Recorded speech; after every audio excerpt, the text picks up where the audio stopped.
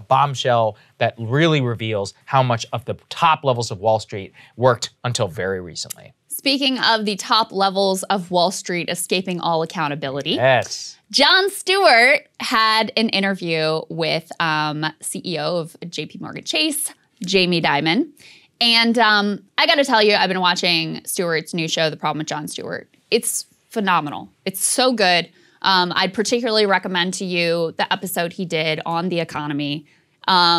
Pulled together all the resources. You remember on The Daily Show, they'd pull together all these clip montages from news. Yeah. Done phenomenally. But then also, it's a little harder edged than The Daily Show. Like, he's clearly sharpened, become more biting. It's not on cable, so he can curse. It's a little more like, it's his ideology has clearly sharpened a little bit, whereas he used to be a little more just like, let's all get along. Now there's a more direct and biting critique. One of the hallmarks of his show, which it has a companion podcast, which is where the Jamie Dimon interview lives, is all of these very powerful people, Dennis McDonough, Janet Yellen, have been sitting down with him thinking like, he's a comedian, it's Jon Stewart, he's liberal, he's on our side. And then he just goes Shreds them. After them. Shreds them in a way that like a true journalist actually should. Why? Because he doesn't care if he gets access to these people again. And he's already multi-million. Yeah, he's like, rich, he's famous, he's got everything he wants. So it really feels like this show is about his passion to explain, his passion to deliver a message, his passion, as always, which he's always been so good at sort of exposing the hypocrisies of elites and the media in particular. So in this interview with Jamie Dimon, he has a deep debate with him about the state of the economy and whether or not it's rigged on behalf of the investor class, people like Jamie Dimon. And I'm going to play you a couple of clips. The first one, let me just set it up for you a little bit. Back when we were on Rising, remember we talked about the Business Roundtable? Of course. And how they had this bullshit pledge, we're going to be socially responsible. Don't worry, you don't have to regulate us. You don't have to tax us. We're going to do it all on our own just because we're amazing people. So Dimon tries to spin Jon Stewart on like, at the Business Roundtable, you wouldn't believe it. We're not out for just shareholder value and profits. We're really in it for the good of the people. Let's take a listen to how that exchange went. So you may be surprised, but the Business Roundtable, which changed what it looks at is that we have to take care of customers, employees, communities, in addition to shareholders, actually wants minimum wages to go up. We want to fix the inner city schools. We want to have proper immigration systems. We actually have a lot of policies that would improve the safety net around healthcare, and the system needs a lot of work to make it work for everybody. But then, Jamie, so here's where I think we get into the difficulty, which is that the Business Roundtable signs on to all kinds of socially responsible, precept, whatever you want to call them. When given the chance to advocate for policies that would make that possible, almost always fight against them. Even for you guys, 2017, everybody lobbied for that corporate tax cut. Well, the social policies that you're talking about, that the Business Roundtable would supposedly support, cost money. And any kind of push to raise a corporate tax rate is fought tooth and nail by yourself, JP Morgan, the Business Roundtable.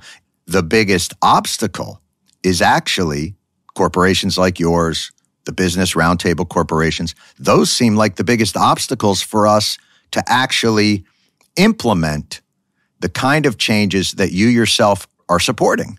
So you see, Stewart calls him out directly. Amazing. Says, you claim that you support social spending and all these good things. You really care about the common person. But when it comes down to it, the money you're using to lobby Congress is all about keeping your tax rates low. So where is this similar priority around these social spending goals that you claim to have? He calls him out straight to his face. I remember that was one of the first big monologues I ever did back over at Rising on the Business Roundtable. And they were like, we're going to be socially responsible. And, shareholder profits no longer, are what we're going to be our guiding lodestar or whatever. We're going to focus on workers. Well, It's been a couple years. How did it all work out? I'm so happy that he called out that specifically because essentially what Jamie Dimon and Bezos and everybody else who's on the Business Roundtable do is they use that as a crutch in order to point to specifically whenever they get confronted over these things. They go, hey, look, our lobbying organization, we've already changed the mission. But in practice, it always comes down to lower corporate tax rate. Right now, what are they lobbying against hardcore? A minimum corporate tax of 15%. That's too far for the Business Roundtable because these banks and Amazon and more, and Jamie Dimon himself, he's a billionaire many times over, these guys are all in it for one reason, for profit. And hey, just be honest about it. Yeah. But don't try and tell us about how, oh, you're for social responsibility and more. And oh, 2008, that was so unfortunate. And that's why we've changed. I want people to have health care. I want people to do this.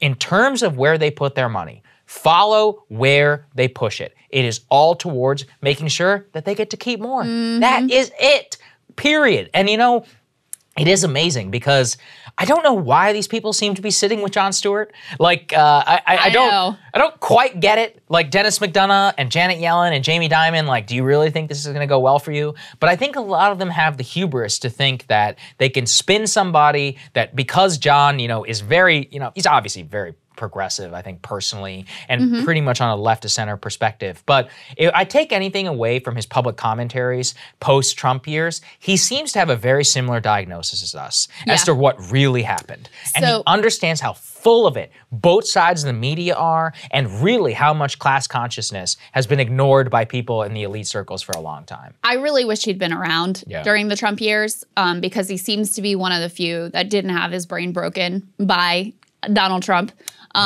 He also obviously has left of center progressive views, but he is totally willing and, ready and able to call out the Democratic Party and hold to account people like Janet Yellen and Dennis McDonough who are in the Biden administration. Jamie Dimon also is a Democratic donor. Big Democratic donor. So he's not afraid of also pointing fingers at the Democratic Party. And I think that's something that you and I both find really important because, look, your ideology is your ideology. That's fine. We can have a debate about that. But if you're just like cheerleading for one team or the other, then you're fundamentally, first of all, you're a propagandist, and also you're not interesting. So there's another moment here that I wanted to play for you, which is also quite incredible, and I think exposes just how wildly out of step Jamie Dimon, and by extension the entire elite class, is from the actual lives of regular Americans. And this is where they get into a debate about, don't you think, Jon Stewart is saying, that things have been rigged in favor of these gigantic employers and away from labor, and unions have been crushed and workers have so little power? And Dimon actually argues with him that places like Walmart and Wendy's are amazing for workers and they're the best employers and we should be super grateful for them. Take a listen. Why is it that, labor and workers haven't seen their wages grow? It's because corporations left to their own devices will, as they should, only be looking out for their profit. That's just... And I totally disagree. I think that's how they...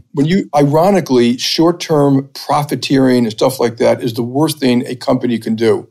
And maybe, and again, with some facts, that some of these, quote, biggest companies in America are the highest paying companies in America. And they all give medical care. They all treat their people really well. There are, I think, 30 million companies in America, and while I applaud small business, which has been... Should they share in the profits? Like when Walmart makes billions of dollars, should their workers share in that? Should they also get profit sharing? Should they also benefit when the company benefits, especially since the company benefits from American infrastructure and from the taxpayers subsidizing their workforce with social safety programs? So should that be the case? Yeah, I don't want to talk about any one particular company, but I'm using them as an example. A lot of companies do that.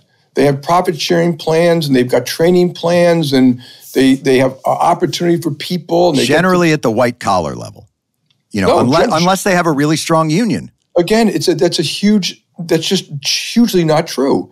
That, people make fun of these starter jobs, where they're, my whole life I've heard people make fun of burger flippers and stuff like that. Jobs bring dignity. Jobs are, that's first rung in the ladder. My guess is that half the That's people not making fun of jobs. half the people that run McDonald's started as a burger flipper. It was McDonald's who trained them, who gave an opportunity. And I think it's a mistake to just diminish the role that these companies played. Just like the U.S. military does the best job in the world, in my opinion, of taking kids out of inner cities and giving them haircuts and train how to be teamwork. So the bigger companies provide a tremendous amount of that, quite deliberately. I'd be hard-pressed to say that Walmart, Burger King, and those corporations don't exploit their workers. That is a classic Incredible. of the genre, Krystal. That's a classic of the genre. These big guys, it's actually really good for work. It's like whenever people talk about how Amazon right now is paying like a $20-something minimum wage. I think that's great, in order for these people to get that. But they only get a 10-minute break. You can get fired by an app. They have a huge amount of control over your life. Don't you dare try and form a union. Make sure that whenever you're at the workplace that you're a good little soldier and you do exactly what you're told. And, if all of you guys come together and say that actually we want a 15-minute break, every single one of you is fired. And, we're the only employer in town, so good luck trying to go anywhere else. You used a word a moment ago, which is hubris. Yeah. And that is really what comes off in this exchange. Like, Jamie Dimon has clearly never had an honest conversation with a Walmart worker or any other service industry worker about what their life is like, how hard it is to survive, the type of hours that they're working, the inhuman way that they are treated when they are on the job, because he can just arrogantly wave of the hand, of course these places are amazing for the workers. Right. And Stewart, just stating the obvious, I'd be pretty hard pressed to say that these types of companies don't exploit their workers. And that theme of arrogance with Jamie Dimon comes throughout this entire podcast. He repeatedly tells Stewart, basically, you don't know what you're talking about. This is way more complicated. It's above your understanding here. It's way more complicated than you could possibly understand. So with the implication being, that's why you have to leave it to people like me and other members of the ruling class to set the policy for the rest of you peons who are too stupid to ultimately understand. Yeah. Number one, that's absurd. And these same people, the Jamie Dimons of the world, how many times have they gotten things wrong to the extent that they nearly destroyed the entire world? They needed a bailout. Relatively recently, okay? Right. Number two, look, you listen to the interview, you listen to Jon Stewart's work, you follow his work over the years. This is an incredibly intelligent individual who has done his homework and knows what he's talking about and has actually, I think in the past 10 years, talked to some regular people who could give him a few insights into what life is actually like for them. Unlike Jamie Dimon, who seems to have none of that connectivity. Yeah. So listen, I pulled two of the highlights that I thought were most revealing, but I got to tell you, the whole hour interview on the podcast is extraordinarily worth your time. There were many moments that I was like, oh, that's perfect. Like, that's incredible. It's so satisfying to actually listen to this guy be told that he's full of shit to his face. Yeah. Well, props to Jon. Keep it up, man. Seriously, because it's so important here. And it's also very telling to me. He was a darling for elite media in the Bush years because he was calling out Fox. But nowadays, he doesn't get nearly the amount of promo, nearly the amount of love, because now he's calling out everybody.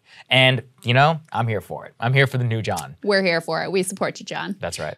Hey guys, thanks so much for watching. That's right. Just as a reminder, you can become a premium subscriber today. Watch the full show completely uncut, our reactions to each other's monologues. You get to listen to it. You get to ask us questions, all that good stuff. Link is right there in the description or at breakingpoints.com. Best of all, great way to say screw you to the mainstream media.